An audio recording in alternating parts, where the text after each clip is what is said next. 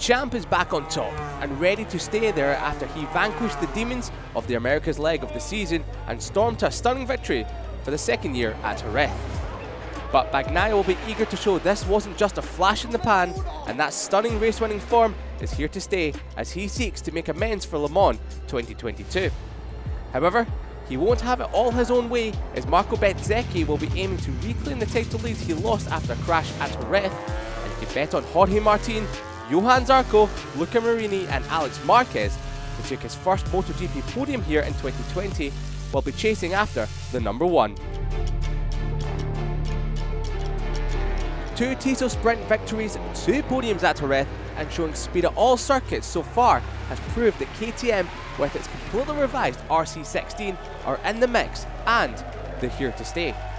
The factory in orange will be full of confidence after their showing at Jerez and ready to finally capture that maiden win of the season.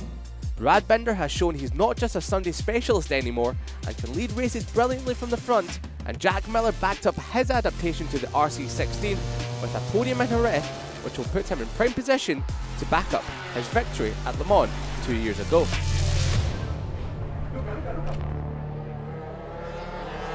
One podium from the opening 4 rounds isn't the return for the riches that Aprilia had expected. Their underlying pace isn't in question, as shown by Aleix Espargaro taking pole at Jerez, but some cracks have shown. The bike struggles with tyre pressure and hot air, technical issues have resulted in non-scores, and starts have proven to be their Achilles heel. From the 4 starts at Jerez, Aleix Espargaro dropped back into the pack on every occasion, and Maverick Vinales spent the entire Spanish GP weekend and Jerez test doing practice starts.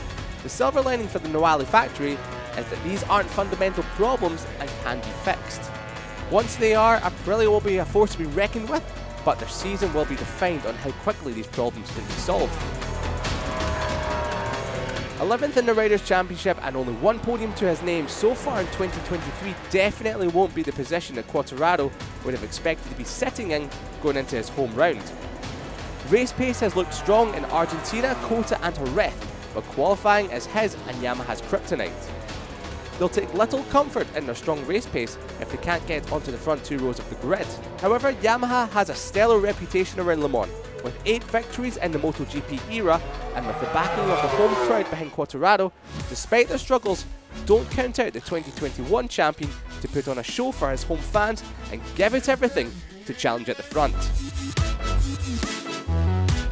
What was the thing that was on everyone's lips at the Jerez test?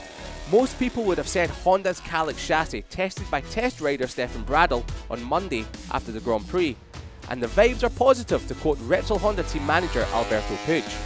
It remains to be seen whether the chassis built by the famous German brand will be rolled out at Le Mans this weekend. You can imagine they will want to assess it with all riders even during a race weekend, and if the chassis is an improvement, the 1000 GP weekend could be the start of the mighty Honda getting back to the front.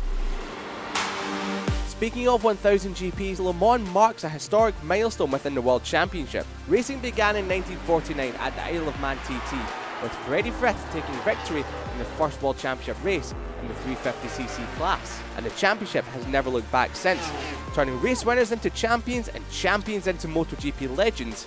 The MotoGP World Championship has never been in better shape. And what better venue to host this momentous occasion than at a circuit with such a rich motorsport history, and whoever takes the grand prize on Sunday will forever hold a permanent and celebrated place within the history of MotoGP.